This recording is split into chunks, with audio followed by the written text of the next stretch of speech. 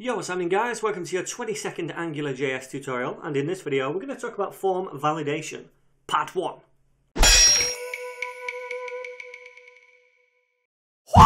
Okay then dogs, so for the next couple of lessons or so I'm going to talk about form validation, and to do that I wanted to create a form page, some kind of contact page. So I've gone ahead and created a new view in the views folder called contact.html. And within this, I've just got a div here with a class of content just to style this a bit better using these styles here. And then within that, I've got a dead simple form, okay? And it's got a name of contact form using camel case. We're going to use that probably in the next tutorial. And then we've got a couple of input fields right here. The first one of type text, the second of type email. Both got placeholders, and they've both got a name property as well of name and email. Then we've got a text area for the message itself, again with a placeholder and a name of message. And then finally, just this input type of submit with a value of send. So that's a dead simple form, nothing special there, and that's all I've done. So now what I want to do is serve up this view when someone visits /contact. So I need to set that route up right here in our config. So let's go and grab this route, come down here and paste it in again. And I want to say when it's /contact, I want the view to be in the views folder, then contact.html. And for the time being, we don't need a controller, so let's get rid of that, and we don't need this little comma here because there's only one property now in that object. So let's save that, and now when we go to /contact, this should throw up the form right here. And the reason it looks so nice is because I'm using these styles right here, which you can download from the GitHub page. The link is down below. Okay then, so how does form validation work in AngularJS? Well, again, at its most basic level, it provides us with a lot of classes that we can use to interact with the user to tell it whether a form field is valid, or whether the form itself is valid or invalid, or if they've not typed in an email correctly or something like that. Okay, for example, if someone types in an invalid email, we could colour the border red to say, look, it's not valid. And we could also maybe supply some text below to say you need to enter a valid email. So before we dive in and start writing any code, I just want to go through the classes which we're going to take a look at in this tutorial. Okay then, so here's the classes I want to take a look at in this tutorial, and there's 3 sets of 2 essentially. Okay, so the first 2 right here are ng-pristine and ng-dirty. Now, ng-pristine is a class which is applied to our form or any input field which has not yet been used, and by that I mean no text has been entered into it. It's pristine, very clean, okay? When we type some kind of text into that field or the form itself, then they get classes of ng-dirty instead. So they take away pristine, it's no longer pristine, and they give it ng-dirty. Okay, so now we know that a user has entered something somewhere on the form or in an input field, okay? Okay, so the next pair I want to look at is ng-untouched and ng-touched. And these are similar, but we don't actually have to type anything in for these to change. So when a form first loads, it's been untouched, and the input fields within it have been untouched. But as soon as we click within an input field and then click away from it, AngularJS considers that field to be touched. So it takes away the untouched value and it puts on the ng-touched class instead. Okay, we don't need to actually type into it for it to become touched. So the final pair I want to look at is ng-valid and ng-invalid. So these again are applied to both the form element and input fields. So when an input field is valid, i.e. when we type in a correct email address, then Angular will take away the invalid class, which it applies by default when a form first loads, and it gives it the valid class. So now we know when a certain field is valid. And if all fields are valid within our form, then it goes ahead and takes away the invalid class from our form element and gives it the valid class. So we know that the whole form is valid as well. Okay then, so before we start playing around with those classes, basically what we need to do is hand over control from HTML5 to Angular when it comes to server-side validation, because HTML5 has this inbuilt functionality to validate form fields for you. So in order to do that, all we need to do is pass through this attribute right there to the form called no-validate, and that's basically saying, look, I don't want HTML5 to validate this for me because Angular is going to do it all for us. Alright, so we'll do that. And then in HTML5, if we wanted to make a certain field required, we would do something like this, right? We'd say required. Now in AngularJS is very similar, except we just put ng-required equals true. Okay, so that's all we're going to do. We're going to make each field required now. So Angular knows that we have to put something in each one of these.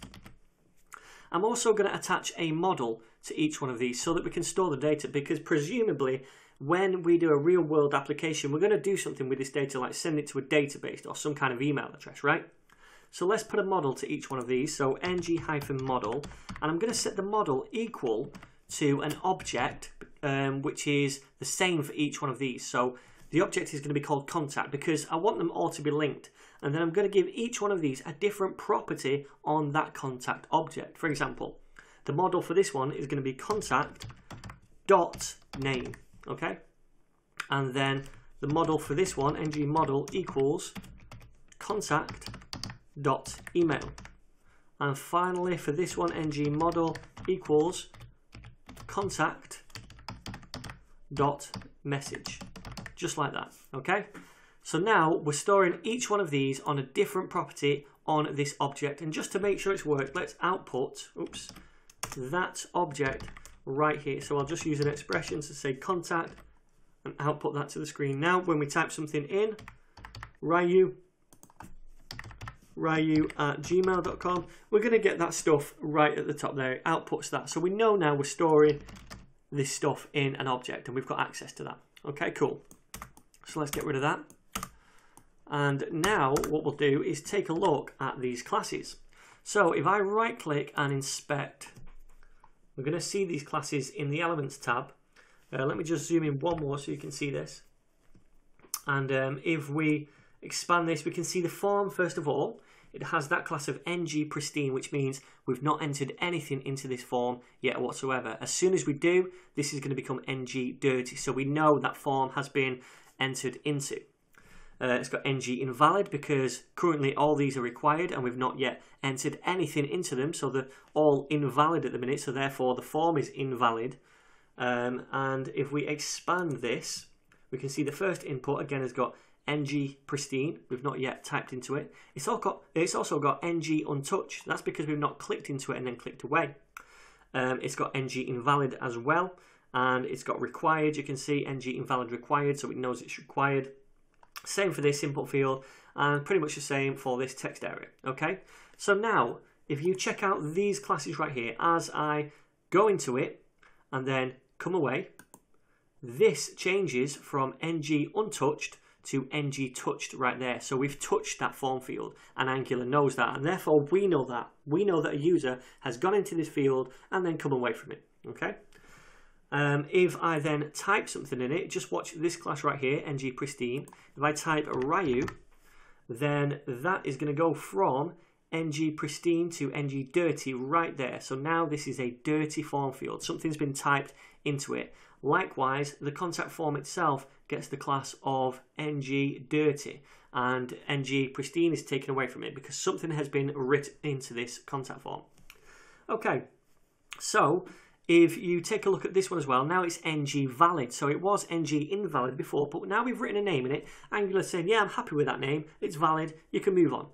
So let's go into the email. So if I type in Ryu there, we get that ng-dirty, where is it? ng-dirty class right there. We get ng-invalid still, okay? And that's because it's saying, well, look, this is an input type of email. So this is not a valid email. Angular's doing that work for us. You know, there's no @ sign in there or anything. So it's going to be invalid still. And we could, you know, kind of style this class a bit differently, like a red border or something, so that a user knows that, look, this is not yet valid. You need to make this valid until we write in at whatever.com. And now you can see that this will be ng-valid. So now it is valid, okay? Same for the message. As soon as we type something, it's going to become ng-dirty. Etc, etc, etc, and it's going to be valid, and now we can let the user send the form. Alright, so let's style up these classes to make them look a bit better and give the user some feedback. So what I want to do is style these input fields and the text area so that if a certain field is not valid, it's going to have a red border. So let's go to the styles.css, come down here and say input invalid and text area ng invalid, and we're going to give these a border of 2 pixels, solid and red. So let's save that now, and if we refresh over here, nothing yet happens. Input invalid, text area ng invalid. And the reason, guys, is because I'm an absolute dunce and I've misspelled border. So if we save that now you can see they're all red, okay? But this is still a little bit pants. If we first come onto this page, they're all going to be red by default because they're all invalid to begin with. That's not great. You know, I don't want these red things shouting out at me when I first go to a form. But what I do want is if a user clicks into a form, types something that's invalid or just moves on, then it becomes red, okay? So for that to happen, a form field has to be touched so we can combine those classes.